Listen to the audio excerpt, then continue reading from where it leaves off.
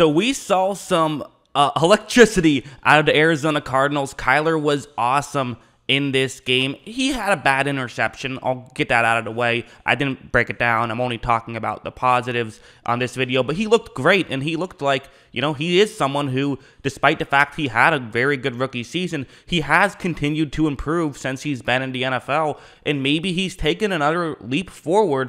Again, it's one game. We're going to get people overreacting, but I thought that as a whole, he was great. So let's just get into the film study and talk about what went so well for him and the rest of the Cardinals. So let's start off with this play. What's going to happen is this is really how his running ability can not only help himself, but help his team and help the rushing game as a whole. Although on this play, it is going to be him keeping the ball himself, but it's a very simple concept. Basically, you can do this several different ways, actually. You can have it be a designed quarterback run, a designed halfback run, or you can have it be an option. Typically, I think the best way to do this is an option, but you will sometimes have it be a straight up running play in one direction, although this one is an option. Kyler has a decision to keep it himself or to hand it off, and basically his decision is going to be the edge rusher on the top of the screen, so to the offense's right. If he plays the run, Kyler takes it himself and runs to the top of the screen. If he's prepared for a Kyler run, then you just hand the ball off. That's basically how this works, and watch what happens. The edge crashes in, so you're going to see Kyler keep it himself, and at this point, you see that there is a Tennessee player who can run over and make this tackle. And if this is a lesser quarterback in this spot, you're gaining a few yards, but you're not probably gaining too much. But of course, Kyler is no lesser rushing quarterback. He is elite at that stuff, and watch what he's going to do. I mean, look at him just sort of move like that, and he is going to be able to pick up a good amount of yards and, get close to that first down marker simply through his good ability to run at the football, whereas a typical running back probably only gains 3 or 4 yards. So just a small example of what he can do so well in the running game. We also have something like this. I thought Kyler made some really good reads. You can tell that he's just getting smarter as he's playing more and more in the NFL. Not that he was ever a dumb quarterback, but he is. He's getting more intelligent with this stuff. This is quarters coverage, and you have a concept that's kind of designed to pick on a coverage like this, where the way it works is you have a receiver out towards the sideline. The number 1 receiver is running a go route, your number 2 receiver running an out route. I've circled a Tennessee player. Basically, there's going to be 2 routes in his zone, and he's going to have to choose which one to cover. And that's basically Kyler's decision. He waits, he sees, okay, which guy is that covering, and then you throw it to the other guy. It's pretty simple. And once this play starts, you see that the Tennessee defender is moving further in, which means that Kyler now can throw the ball deep. Bit of a tough thing to do a little bit because, the ball was snapped on the hash marks towards the bottom of the screen. So while he is a couple yards away from that, he's further away. He's on the hash marks towards his left or close to them. The throw is all the way towards the sideline on his right. So it's not just the yards down the field, it's also the yards diagonally. However, as you see, he is able to whip it in there, and they are able to pick up a good gain like that because you can push the ball down the field like that. So just a very good throw from Kyler Murray to get it down the field. Something like this was awesome. It's also kind of funny because this was Kyler Murray's fault that this whole situation happened to begin with. So it's a 3rd down and goal at the 5-yard line. And, they got the ball. They thought they had a touchdown. It was then 1st and goal at the 1. There's now 3rd and goal at the 1. You don't want to not get the touchdown here, have to settle for a field goal. At the time, it felt like Tennessee had a good chance to come back in this game. So, you don't want to have to kick a field goal here. It's man coverage, a cover 2 man play, and that yellow box right there, I really want you to focus on the edge rusher. It's a little bit difficult to tell with this graphic. It's not the tight end who's blocking him, it's the right tackle who's blocking him.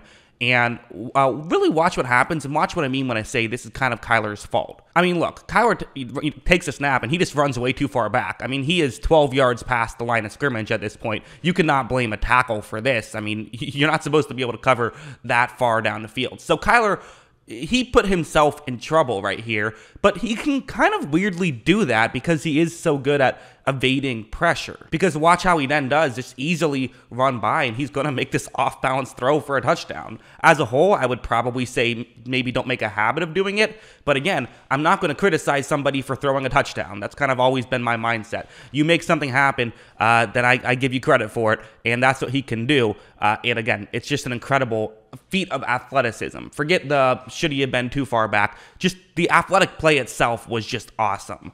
And again, there's some stuff like this, where this one, it's going to be a cover zero blitz. So man coverage across the board, everyone else rushes the passer, and Kyler doesn't have anyone blocking. It's 5 offensive linemen, no tight ends, no halfbacks, and there's 6 guys rushing. So he has to get rid of this ball very quickly, and with Hopkins running a quick route over the middle, which might have been a hot route, I don't know, but either way, that's what he's running, and Kyler, again, just at the line, is going to read this very quickly. Watch how he does. Just, immediately gives it to Hopkins, and then Hopkins makes a move and takes it the rest of the way for a touchdown. So, it does help that you're throwing to DeAndre Hopkins. That definitely makes things easier on both of those plays, right? Having an elite wide receiver obviously helps.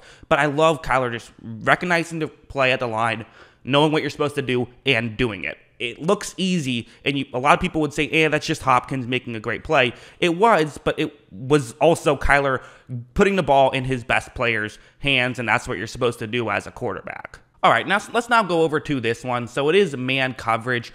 You have the number 2 receiver who's running a route towards the sideline. Could get open, 3rd down and 4. So, Kyler is going to take this chance. But what I love about this isn't that he makes this throw, it's how he's going to do it. So, watch, right when this play starts, you're going to notice that, so Kyler does make this throw, and there isn't a ton of separation right here. What you could do is you could just throw it over the top and sort of say, hey, either I'll throw it out of bounds or you make a great catch. It is 31-13, so you could play it safe, but the flip side is, hey, you could play aggressive. You're up a ton. Why not, keep taking shots? And Kyler is going to actually go with a back shoulder throw here, which I just think is the correct decision. I love this decision. And look, it's also just a perfect throw and an incredible catch on top of that. So all of those things working together, just some really, really fun stuff from Kyler Murray. It really was. So yeah, that's what I think about Kyler and about the Cardinals as a whole. Listen, the numbers were, again, they speak for themselves. 21 for 32 for 289 yards. That's nearly 10 yards per attempt. And if you can get that high, that's like an insane game.